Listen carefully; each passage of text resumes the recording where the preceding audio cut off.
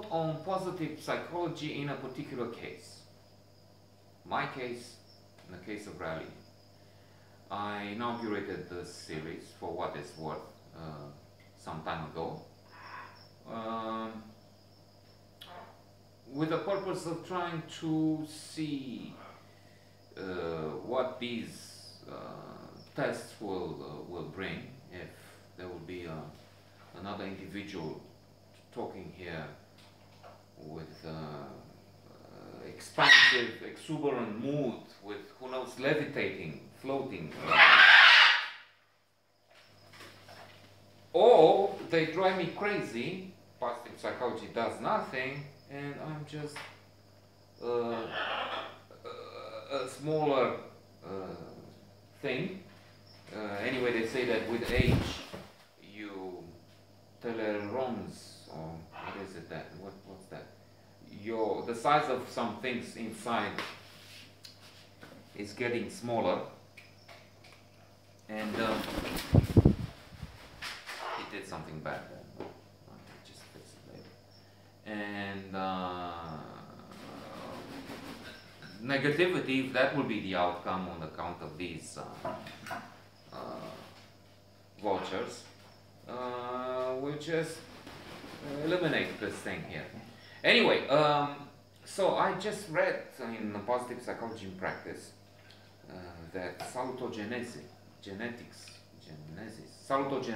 is the thing wherein we understand we have stress factors, bugs, bacteria on which traditional medicine concentrated, but we have much more than that, and any and every individual is affected. So we're always somewhere between healthy and unhealthy, and with a sense of coherence and a sense of with manageability, cognition and meaningfulness as elements of sense of coherence, we can try and get ahead and control and have a healthy, excellent life. To which we add, or there's in the interdependence with positive psychology. And then there will be, I have a note on that, but that's in a general context, and I need to see how this sense of cohesion applies to me. Plus, intrinsic goals as opposed to extrinsic goals. I need, because this is for me, they say also that if you pronounce them loud and clear, if you write goals, you're more likely to continue on them. And if you make promises, here I will look in few hours' time and see what I did. I need to look for goals that are intrinsic. I was thinking, for some strange reason, the woman I see at the pool and her boyfriend, they're both crazies, I would say. But then maybe this is my low stage here, low stage of intrinsic goals of SOC, social sense of coherence, and so on. Because coming back in a few years' time, maybe I see them as really achieved individuals, and not close to the Dalai Lama, but on that path. And maybe in a few years I'll see that they are here on their road to Nirvana, Everest, and so on.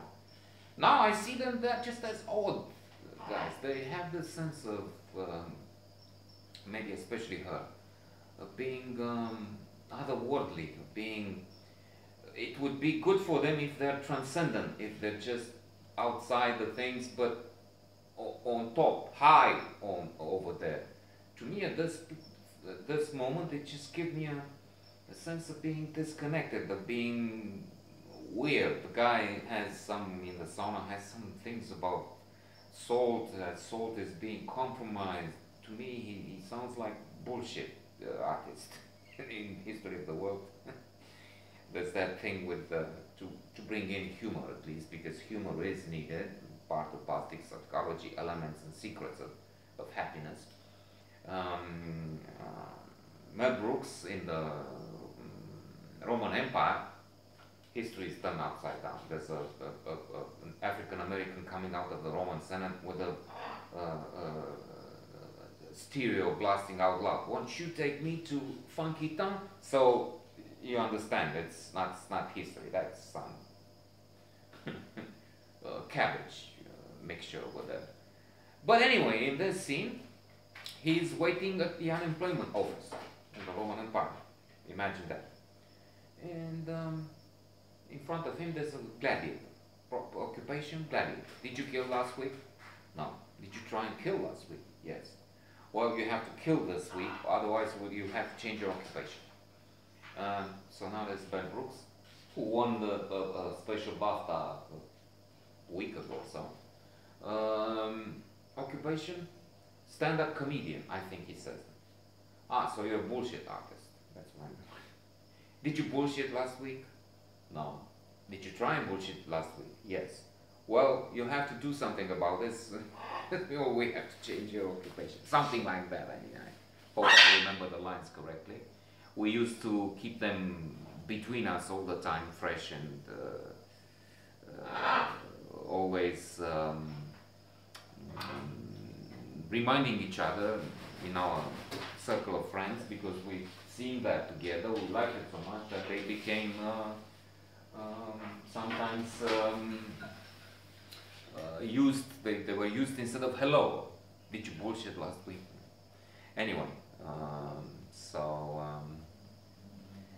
we'll see. These guys may have something. He sounds to me as the conspiracy. They play with our salt. And I don't know. And she's also, as I said, gone, baby, gone with the wind. Absent, not in a good sense, but maybe I'm wrong. Maybe they have it. The point being that I also think that it's the calm serenity would be so lovely if I'd be able to go into traffic and listen to these crazies shouting all the time and just be up there, up there, not like those ashram going weirdos.